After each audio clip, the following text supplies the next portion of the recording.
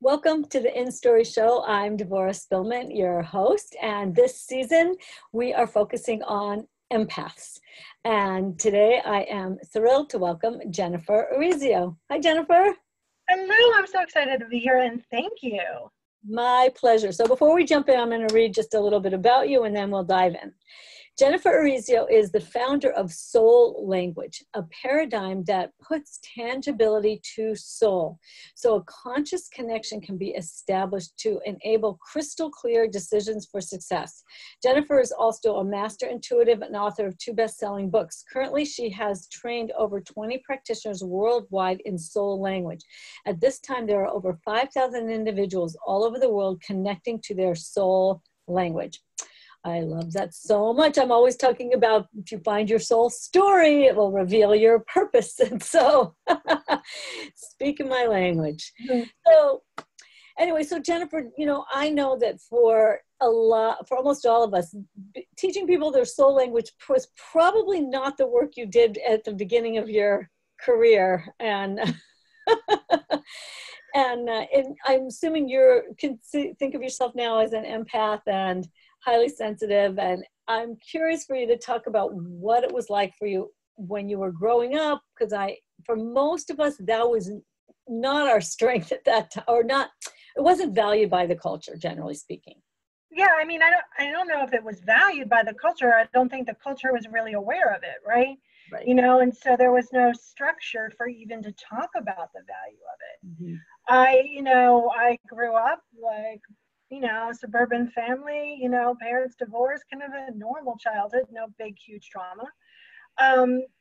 And I think my kind of realization of my empathic abilities really hit in my 20s and in my 30s about like, what's going on? I mean, I would go into a casino and I would wind up working on 4 different slot machines all at the same time, because I was soaking up all of that kind of addictive behavior and I just could not stop. So it was like hand over fist. Like I went to Puerto Rico one vacation and I was in a casino and my friends were at the beach, right? So I didn't really understand what that was until I started understanding my intuitive gifts, understanding the way my soul spoke to me. And I heard about like empathic and what's that about. And I finally was like, oh, okay, so that's why I can like tell when I go into a room who's sleeping with who and who likes who and who doesn't. And, like the entire energy of everyone in the room. Now I have words for it. And once you have words for something, you can really put some consciousness and some intention behind it. And so I started taking, master intuitive classes and studying with some, world-renowned kind of psychics and putting words to it. And then from there, that gave me the ability to start tapping in deeply into my soul and asking the questions that I wanted to ask. And that really defined and explained my own soulful gifts. And that's how soul language was born. So wait, I'm curious just to go back a little bit, because I'm curious what it was like when you were a kid. Like, did you notice, because I love to hear people's stories about how they were as, like, even if you didn't have words for it, did you find you knew things, you saw things, you understood things when you were a kid? Yeah, I mean, I always put it in, I knew things that people didn't. Like I knew why the parents were acting and the adults were acting in the way they were, and what they were saying all between the lines of what they were really saying. I think one of the hardest things that I had to deal with as a kid is like, wait. Do you guys not understand what's going on? Like, how come you guys are acting like this? That's kind of crazy. Like, do you not know what everyone's trying to say to each other? Which still drives me crazy, right? But it's a different thing. And understanding that, when my father walked into the house and I knew my great-grandmother died, I think I just knew. I think I had some awareness because I loved kind of understanding magic and occult stuff and really diving in deep. So I had some words to put what those kind of sensations were about. I just didn't have the conscious language to put behind it or how to utilize it in my greatest good and really how to hone that gift. So new things, and yet things popped in my head. And I was a real introverted kid. I was the kid that would go to a family gathering with a book. I would still go to a family gathering with a book if I could make that work. You know, so I just naturally thought that it was observation skills, but growing, you know, and learning more, I finally realized, like, wait, not everyone knows how to do that. But the funny thing is, you know, now that I know so much, I can also see the lineage, right? I can see how my grandmother can do it. I can see how my nephew can do it. And so really not only understanding now how it's kind of passed on, but also understanding how to foster it in my nephew. By going, tell me, what'd you notice? What'd you see? You know, and even when he was a peanut, communicating with him, you know, via like my mind, like, don't do it. And him responding just through energetics. I mean, that was huge. And I think that came with training. Mm-hmm. Well, so, you know, the title of this series is How Empaths Do It. And so I want you to talk about that now. Like, what are some of those skills? How do empaths do it, meaning do life? And what are you helping him with? And what did you, you know, because we didn't get help.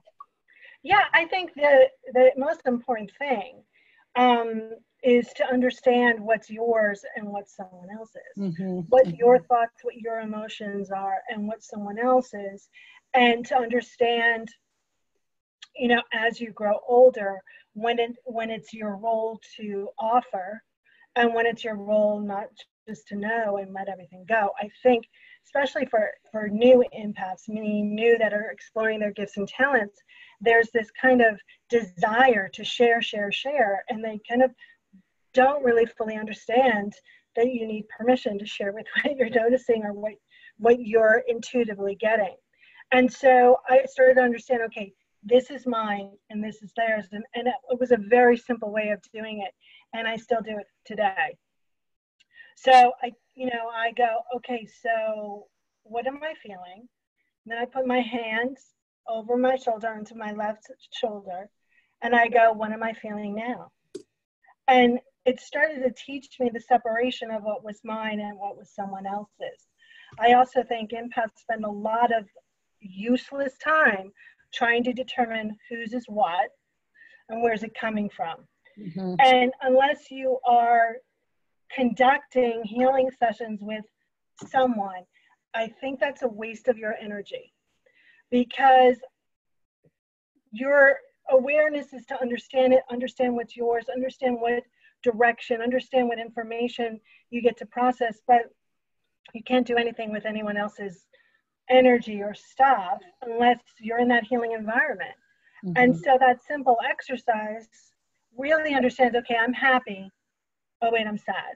Okay, so if I'm sad, then when I'm, you know, open and wide, that means that it must be someone else's. Okay, so I'm just going to lovingly send it back to them. I don't even have to know whose it is. Mm-hmm. And I think that starts the kind of understanding of your own foundation. I think it's really important to understand how your energy works and what your energy is doing. Mm-hmm. And so I started there. And then I started, you know, simply going, is this mine? Okay, it is. How do I process it? What is it this information trying to share with me? Is this not? Okay. Do I need to be concerned about what I'm understanding? In other words, am I understanding something that is for my own knowledge, for my own safety, for my own experience, right? We've all been in a room where someone is very prickly energy, right? Mm-hmm. How do you interpret that? You know, I would be asking, okay, is it in my greatest good to keep interacting with that energy?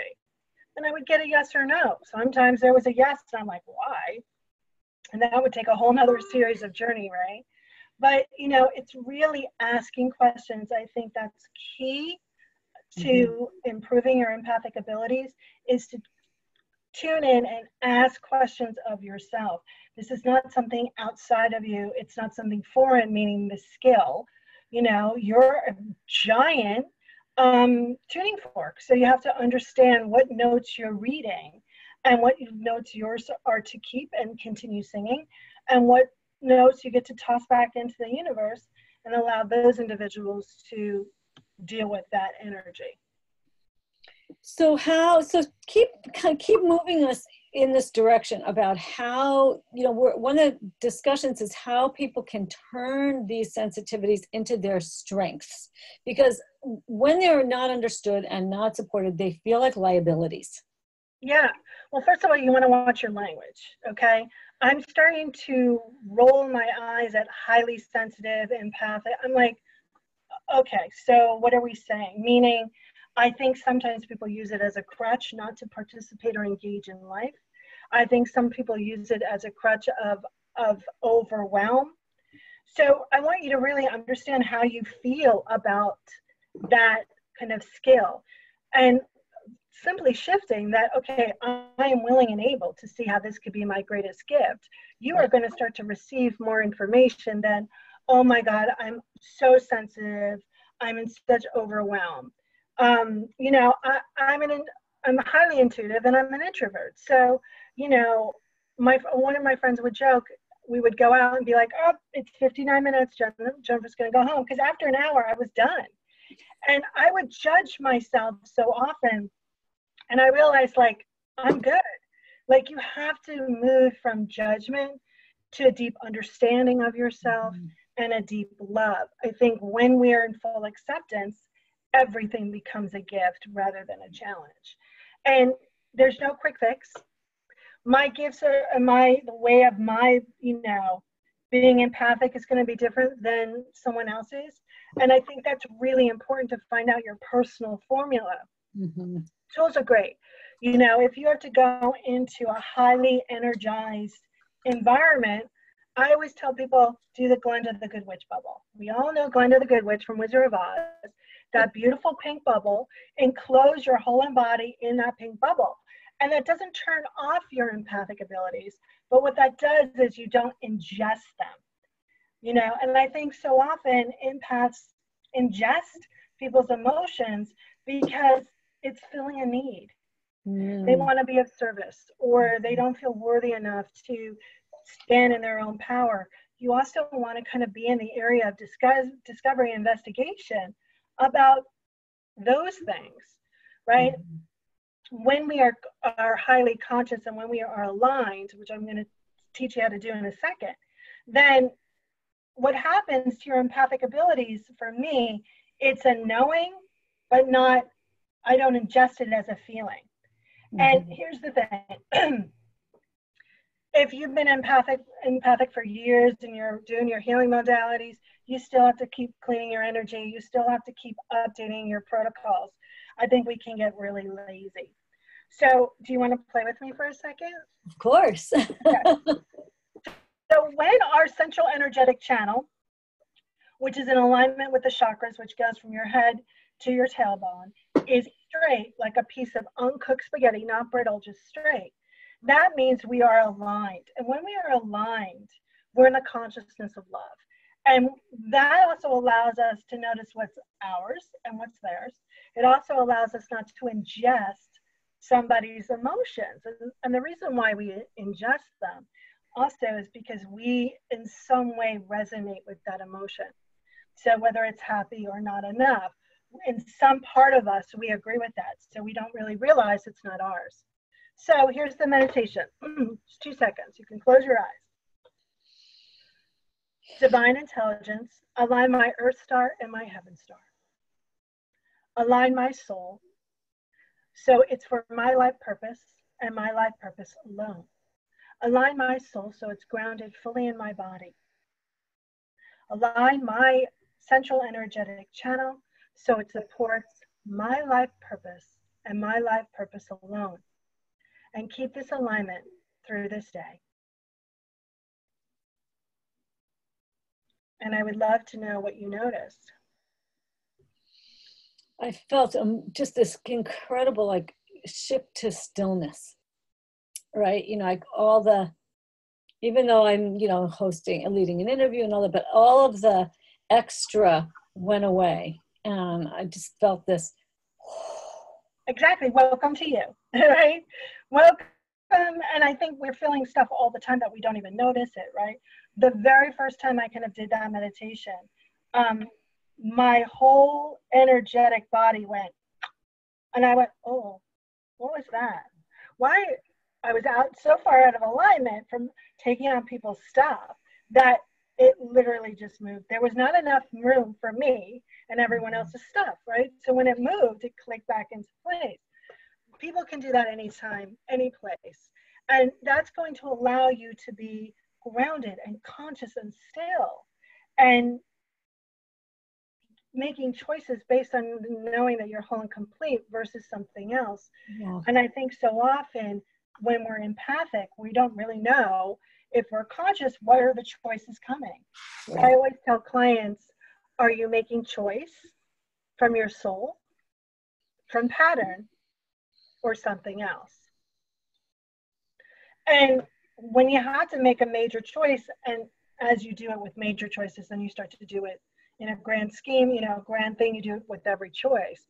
When you continue to ask those questions, you'll notice, oh, wait, I just made that choice through pattern, right? You know, I was telling, you know, you how I think I have a broken toe, right? I was totally making that choice through pattern today. I was like, I got an hour, I'm going to run, I'm going to do the laundry, I'm going to do that. Like, really? No, if I would have just sat down and went, isn't it the greatest good to do the laundry right now? I would have gotten a no. and it's laughable, but it's so true. And I have so many experiences where I'm not grounded in that knowing, and I bypass some intuitive moment. I bypass a knowing. The perfect example is my wallet. I was at an airport, and my wallet is blinking at me on the counter. And I'm like, look, I don't have time to listen to you right now. I got to go through, you know, the radar detector. I got to get to my seat, blah, blah, blah. Blinking. I'm like, I don't have time. I go through the radar. I go through this, you know, I'm almost at the gate. I see this bottle of water and it's blinking. I was like, I've got water. Why are you blinking at me? And it's blinking. I was like, fine. And I go to get my wallet. It's back on the counter, right? So luckily they were like, and here's the really funny part. So I go back and the woman's like, we've been paging you. Have you not heard? And I was like, no, no. She's like, we've been paging you for like 20 minutes. It shows you just how much I needed to kind of know and experience that lesson for myself rather than, you know, hearing the voice of God over the page system, right? And I think there's so many times that we're so consumed by our own worries, our own concerns, and mass consciousness that we're not actually allowing ourselves to be still and really take action from our greatest good and from that place of deep connection. And I think that's key for empaths. Connection, connection, connection. Mm-hmm. Yeah, I agree. And I've heard it in many other of the interviews that I am doing, is that sense of awareness, that expanded awareness, and that and I talk about how you have to get off the automatic. Like you were just in this automatic and you can't hear, you can't feel, you're completely unaware of what's outside, you know. So that's, I think, part of this, the tools we're learning is to catch ourselves before we stub our toes, before we forget our wallets. But here's the flip side. What happens as we're on this path is when those little things happen, we do learn from them. Oh, like, yeah. We do learn, as opposed to saying, darn, and you're just off to the next thing. I'm sure you're the same. Like, okay, fine, I'm listening. I'm listening. And, you know, I always joke. I'm like, okay, I don't need it again. I got it. You know, I heard it. I understand. And, you know, and it's just me tripping up me, literally, right? And it's literally, and I'm using it right. I literally tripped over myself, right?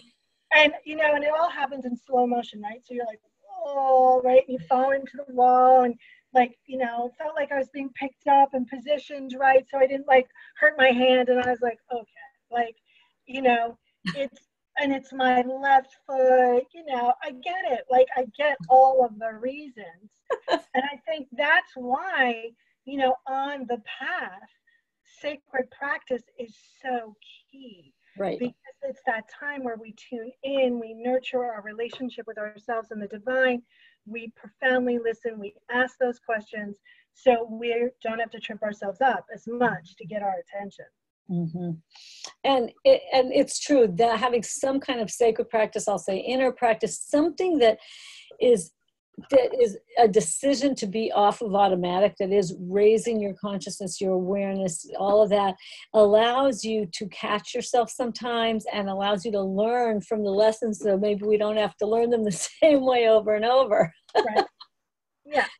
Yeah, we don't have to break a toe to learn a lesson. I mean, lessons don't have to be full of struggle. And I think that is also something that people need to understand is like, if you're empathic, it's a gift. And the moment you decide it's a gift, you're going to shift your energy entirely. Mm-hmm. And tools are just going to fall in your lap. I mean, obviously people have shifted something because they're watching us, right? So, it's just, when you're in that consciousness of discovery and knowing that you're whole and complete, you will get resources left and right. And it's a practice. Right.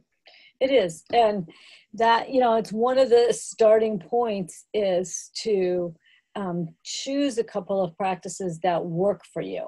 Yeah. Please don't try to do every practice that you want. Stick with one for a couple weeks, let it integrate, let it be embodied, let yourself practice it.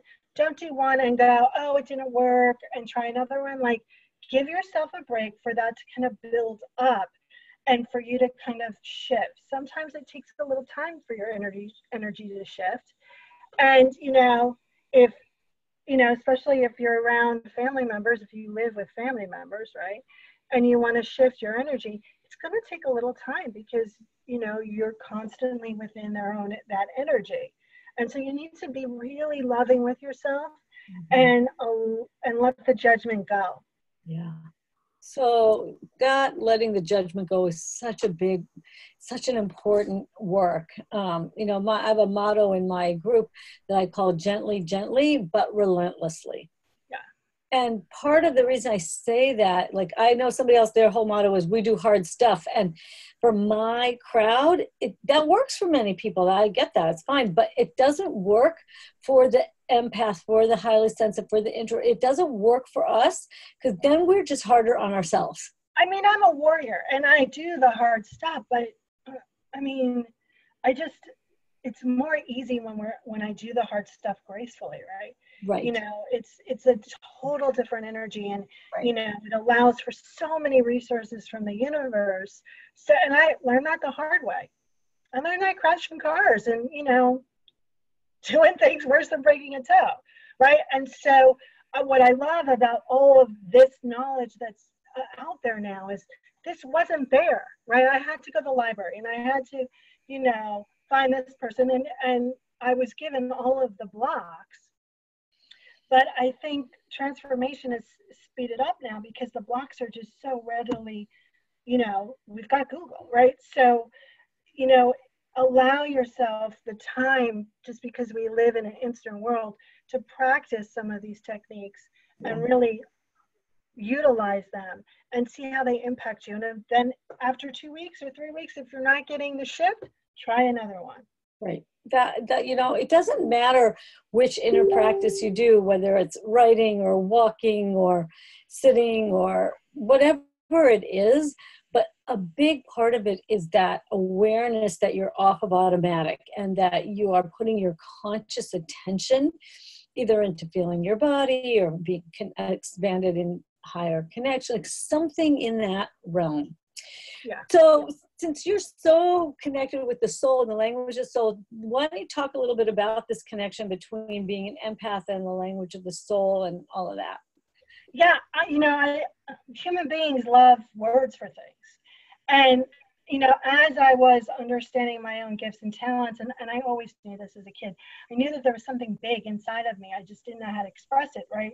So I thought, art. So I went to photography school, and then I liked to eat. So then I went into corporate America, and then I thought it was, publicity. I'm so good at that. This is my expression. I laugh at that now, right? And so what soul language does is it puts tangibility to the soul. It puts words to what you know deep down inside.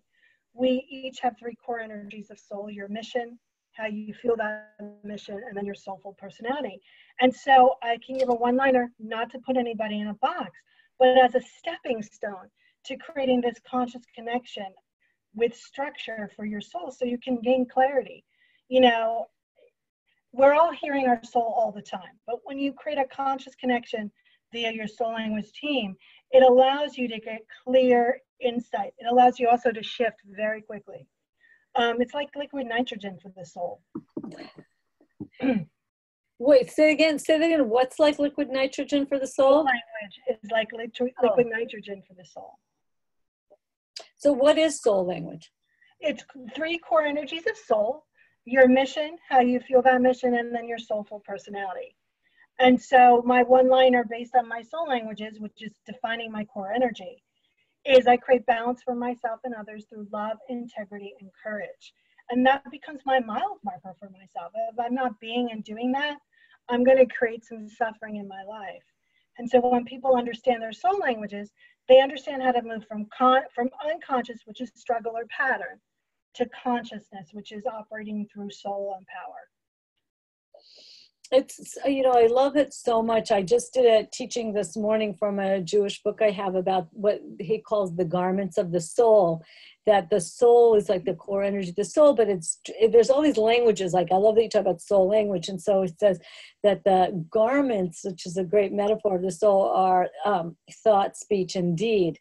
And so the whole idea that you can talk about it and think about it, like I talk about your soul story and what is that and how do you access it. And I think what's happening now is we're really helping each other gain access to this other realm, these other ways of knowing, and they are so crucial. It's like we're starving. Often I feel like our souls are starving and they need to be fed this higher consciousness, awareness, practices, like you said, sacred practice. And you know, and I think as empaths and highly sensitive people and so forth, creatives, we have that's how we're turning these sensitivities into our strengths. And I think it's being asked of us, like energetically asked of us. Yeah, I wouldn't say the soul is starving because it's whole and complete. I would say that the human is finally willing or able or asking to hear soul clearly, right?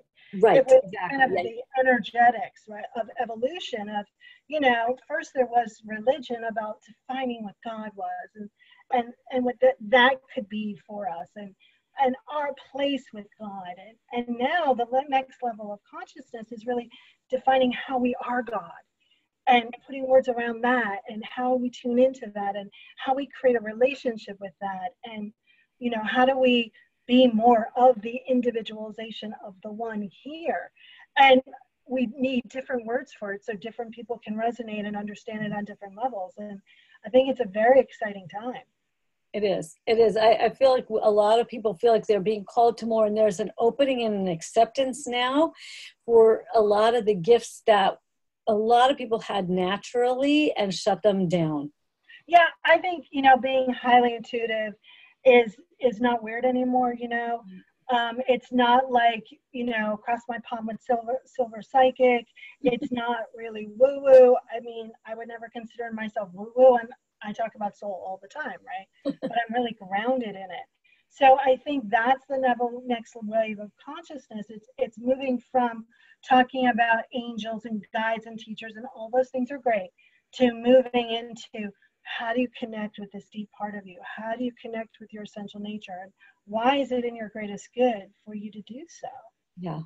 Yeah, I'm so with you on this. So, Jennifer, tell us a little bit about the free gift that you've designed that really kind of brings these things together. Yeah, well, I designed it especially for you guys, which is I know, it's so great.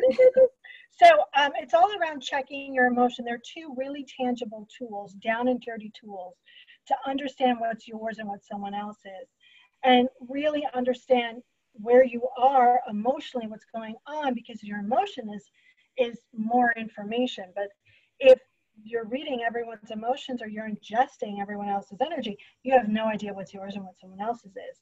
So it's a real down and dirty, quick tool to understand what's yours and what's theirs. And then there's another part of it that's a grounding exercise. I think a lot of introvert, highly sensitive people, empaths, spend a lot of time ungrounded. And it's hard to manifest if you're not grounded earth and sky. Yeah. So it's really about grounding yourself. I think we've separated, or we keep ourselves ungrounded because it's been safer than feeling everything. So the combination of those two tools will allow any empath to move from overwhelm into understanding, wow, this is a gift, and then understanding how do they want to use it. I love that. I'm really so thankful and thrilled that you did that, because part of my goal is twofold. One, to get people to tell their story and to hear each other's stories. And the other is to then start to begin to get tools so that you can actually, as I say, turn your sensitivities into your strengths. And, you know, the focus is the whole thing about how do empaths do it? Like how do empaths do it? And part of it is we're sharing, how do we do it? Like, how do we do our lives? How do we turn this into our strengths? And part of that are telling our stories, and then part of it is really new skills, new practices that we need in order to feel great and actually not shut those gifts down, but actually expand them. Yeah, if you shut the gifts down, you're going to have to open them eventually. It's like putting your finger in the dike. It's just going to keep bubbling up. And so, instead of shutting down, if you just go, okay, fill yourself with ground and center yourself, fill yourself with peace, ask if it's yours. That's just a huge step that you can feel some sense of peace without overwhelm. And then you can make a better choice for yourself. 100%. Super, super powerful. Well, Jennifer, thank you so much. Why don't you leave us with one last thought as we go to wrap up? I think that the reason why empaths are in overwhelm most of the time is they don't believe that they're worthy.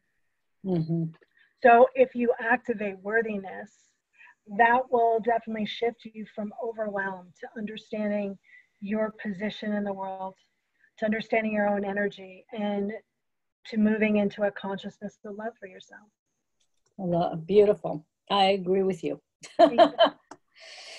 So we'll have a Facebook group. We will be able to jump in there, share your thoughts, share the tools, go and get Jennifer's free gift, do it. And then we would love to hear from you in the Facebook group. Did that work? Did it help you? Do you have any questions? So Jennifer, thank you so much. Thank you. And everybody, as I always say in my parting words, I remember to go out in the world, share your story, live your purpose, and be a blessing. Bye, folks.